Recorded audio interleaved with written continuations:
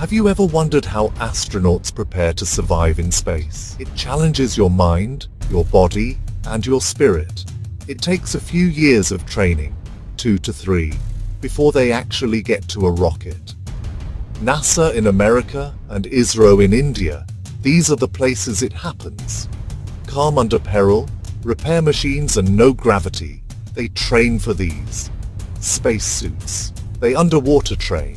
They also spin in a centrifuge to prepare for the rocket's G-force. Even their spacewalks are practiced underwater for balance and control. They train in deserts and forests to survive if they land in the wrong place, because one mistake in space can be the last. That's why every move must be perfect. But how do they eat, sleep, or even breathe up there in space? Watch my next video.